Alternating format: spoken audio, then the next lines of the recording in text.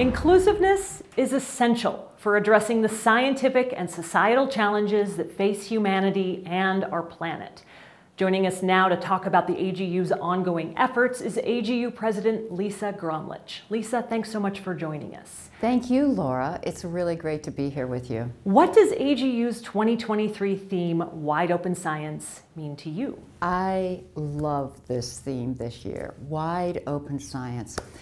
You know, often I say Earth and Space Sciences is the teamiest of team science. And to me, the Wide Open Science theme completely supports that assertion. So what is wide open science? To me, it is global engagement for two reasons. One is for the purpose of research, as well as ensuring that our results are not just usable but used, particularly when we think about access to research and research results for communities that have historically been excluded from science. Why wide open science? Well, two things. It accelerates discovery and it ensures that the benefits for all people are optimized. So let's think about wide open science. How do we actually do this? How does AGU as a professional association deliver on this promise, on this aspiration of wide open science? There's a couple of key things. The bedrock of our work is, of course, peer-reviewed publications. And recall, we've got 23 journals, and at this point, 12 of the 23 journals are open access. Half of the articles published by AGU are open to the entire public on the moment in which they're published.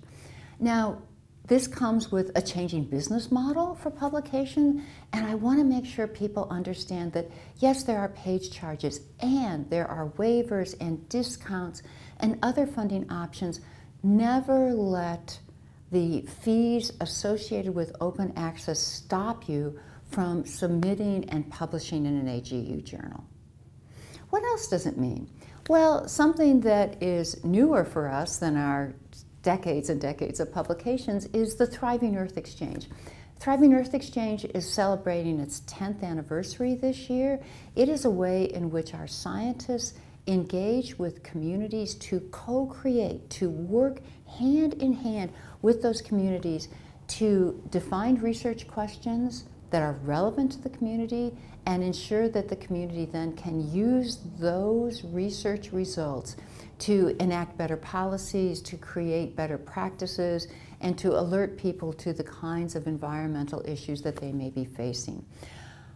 I'm really proud of the Thriving Earth Exchange. It has grown to over 250 programs. We started in the United States, but it has gone global. Well, and then lastly, when we think about wide open science, we can just simply think about the meeting we're at right now. There are over 25,000 people attending either virtually or in person here in San Francisco.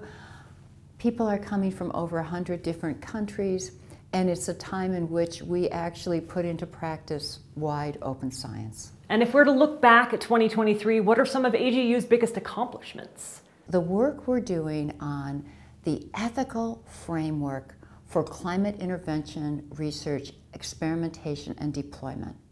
What's that about? As climate change and the climate crisis becomes more and more pressing for us, we are looking for solutions that at times could involve major interventions in the climate system, like geoengineering or carbon dioxide removal and storage, and big-scale technologies where investments are being made.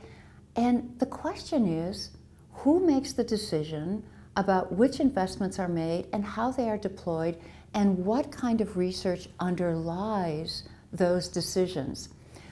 We have assembled a global committee of experts in this area. And once again, global in its scope.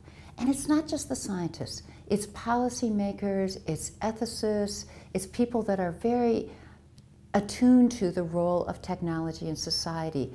And we are working together to create a framework of principles that would govern experimentation, research, and deployment.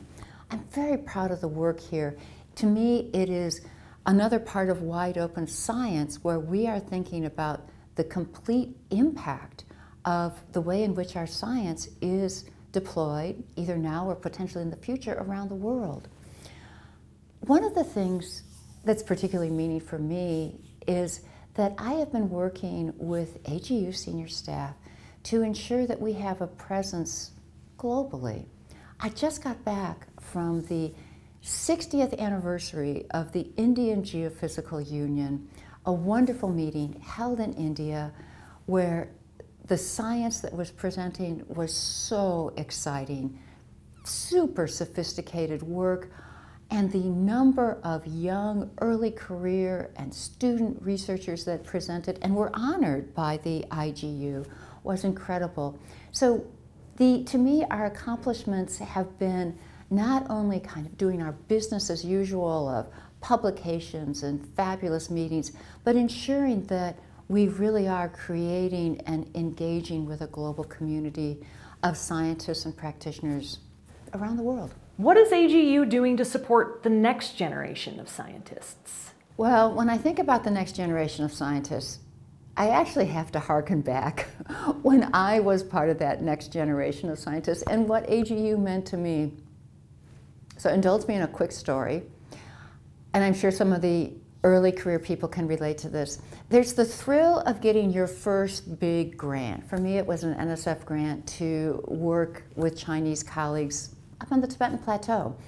And I had a couple of days of elation, and then a couple of very, very hard weeks of realizing that there were ways that this very early collaboration with Chinese colleagues had all sorts of complications.